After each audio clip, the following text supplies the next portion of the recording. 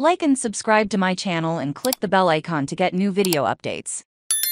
Players to watch: KPMG Womens PGA Championship, Lpga Women's Professional Golf Association. The 2023 KPMG Womens PGA Championship will be held at the lower course at Baltusrol Golf Club this week, and as always, conditions will be tough, as the best players in the world compete for their second major title of the season. As it has been in recent after 3 weeks of very little rain, the golf course plays tight and fast, is surrounded by deep bunkers and thick rough, and features unexpectedly tricky greens that members say are all drawn to the allure of Baltusrol Mountain, whichever direction you put it in. But the weather is on its way and threatens a downpour on Thursday, which may or may not affect the strength of the lower course, depending on the amount of falling water. If Baltusrol finds the short grass, he can't help but do so to feel a bit like a links-style venue, even if the trees Gil Hanse left behind after his restoration of the lower course